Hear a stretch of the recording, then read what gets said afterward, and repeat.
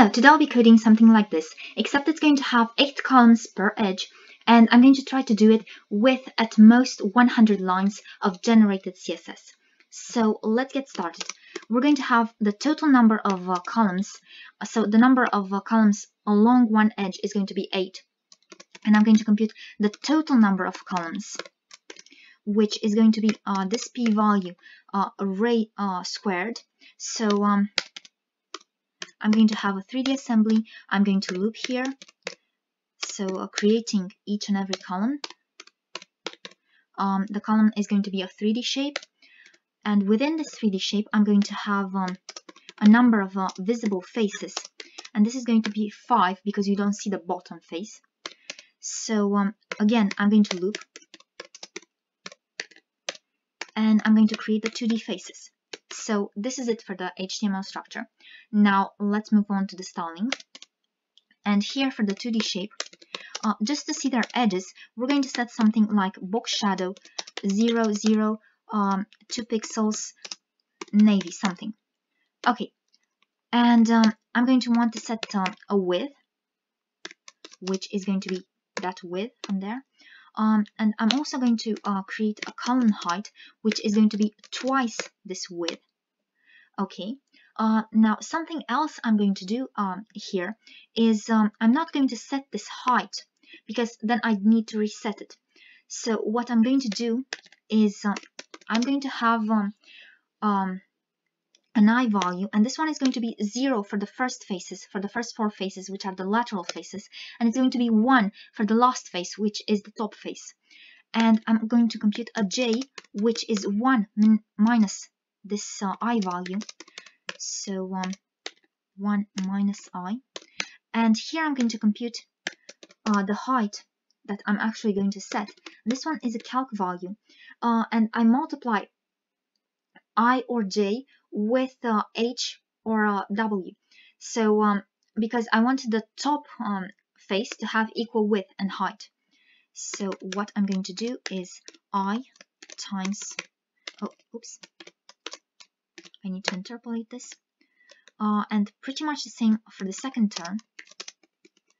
So here I'm going to have j and h. Okay, and here I'm going to set this value, this height.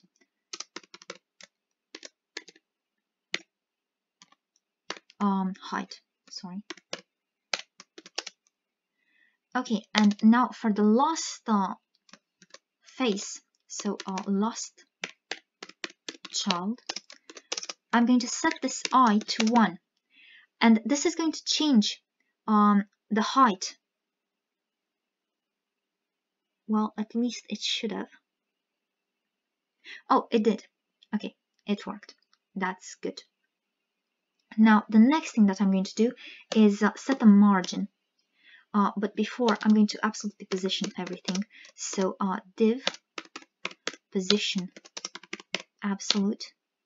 And I'm also going to set transform style preserve 3D, because I want the assembly to rotate in 3D, and I want its column children to be also transformed in 3D. So now what I'm going to do is 3D assembly, top 50%, left 50%. I'm also going to set a transform rotate x minus 35 degrees. Sorry, I'll rotate y. This is a dummy value that I'm going to change later. Okay, and now let's set that margin. And this margin is going to be minus half the height. So I'm going to have a calc minus 0.5 times and minus half the width. Okay, so this should do it. Now the next thing that I'm going to do is set a background, and this background is going to be a linear gradient that's going to go from white to an HSL value, and this one is going to be 0 hue, it doesn't matter, 0 saturation, and the lightness is going to be a calc value that's going to be I times 100%. So this is going to be a 0% because I is 0 for the first 4, and it's going to be 100% for the last one. So 100% means white, 0% means black. So it's going to be a white to black gradient for the lateral faces and a white to white gradient for the top. Now, the next thing that I'm going to do is set a transform, and this one is going to be rotate 3D, and I'm going to use I and J as the vector components. So for the first two axes, so that's going to be I, then I'm going to have J. Oops. J, and the third component is always going to be 0, and the rotation angle is going to be a calc value, and this one is going to be a multiplying factor, which is going to be 1 by default, times, and here I'm going to need to compute a few other things. So I'm going to set the number of edges or vertices of a square, which is going to be 4. Then I'm going to compute the angle corresponding to one edge of the square. So that's going to be 360 degrees over this number. So now that I've done this, I'm going to use that angle here. And finally here I'm going to have a translate Z. That's going to be half the width for the lateral faces and half the height for the top face. So that's pretty much something like this, except I need to reverse the I and J in this computation here. So I'm just going to take this calc and I'm going to put it here, and I'm going to do something like this. Multiply this with 0.5, and I'm going to reverse I and J. Okay, and now the next thing that I'm going to do is have a loop here. So for I from 0 to 4, I'm going to have if I is different from 1, because I've already set this to 1, so I don't need to set it again. Then I'm going to have nth child I plus 1, and here I'm going to set it to this multiplying factor. I'm going to set it to the loop index. So this should do it. Okay, and it does. Good. Now the next thing that I need to do is distribute these columns. So the 3D shape, which is the column, is going to have a transform, which is translate 3D, and I'm going to use an X value. The Y value is going to be 0 for now, and then I'm going to have a Z value, and I'm going to compute these. Again, I'm going to have an I value, which is going to be 0, a K value, and these are going to be along the X and Z axis. So they're both 0 initially, and then I'm going to compute the X, which is going to be I times the column width, and I need to interpolate that. Okay, and now I need to set it for the Z as well.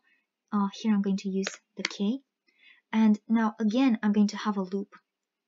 So for I from 1 to B, I'm going to have nth child P n plus I plus 1, and here I'm setting I to the loop index, and then I'm going to take something similar. Oops, that's not what I meant to do. So I'm going to take something similar, and here I'm going to have I times P, and here I'm going to set K.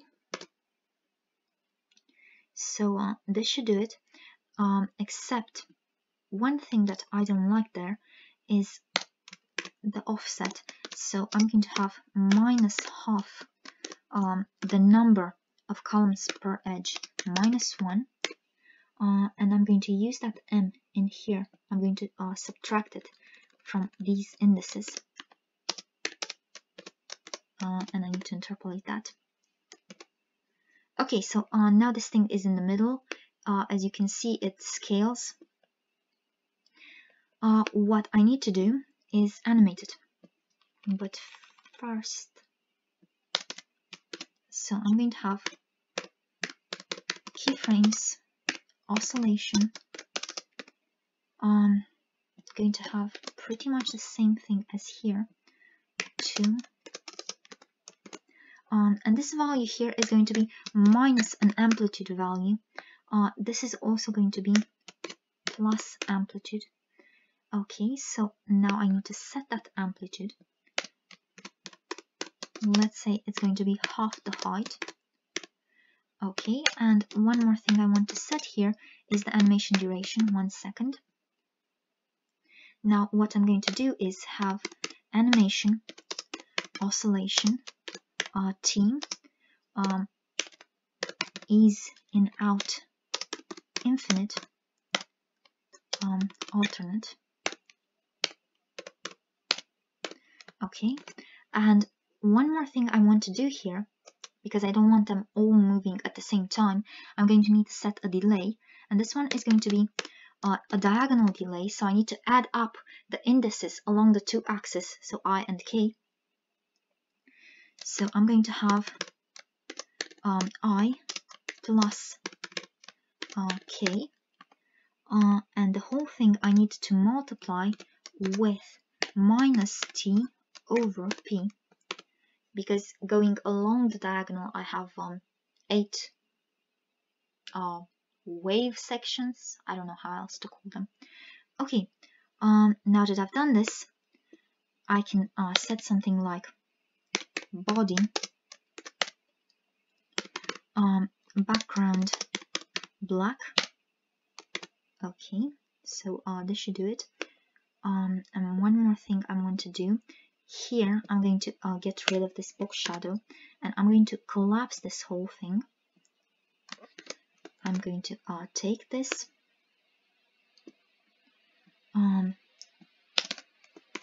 put it here. I'm going to have rotation, and here I'm going to do something similar.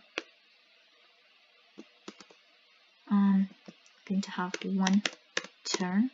Here I'm going to have not 45 but 0 degrees, and I'm going to have animation, rotation, let's say 5 times that animation duration,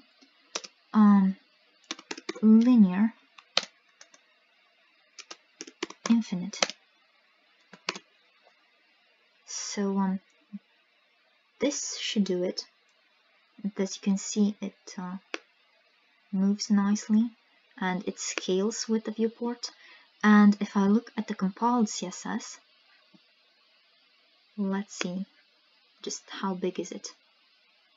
Okay, it's 99. So I can do something more. Like, I have 1 line to spare. How can I prettify this? Actually, I think these are a bit grayish at the top as well. So I could do something like that. So for example, filter brightness 0.85. Okay, and this gives me exactly 100 lines of code. And this is it. You can find a link to the finished CodePen demo in the description below. And if you have any questions, you can drop them in the comments or send them on Twitter.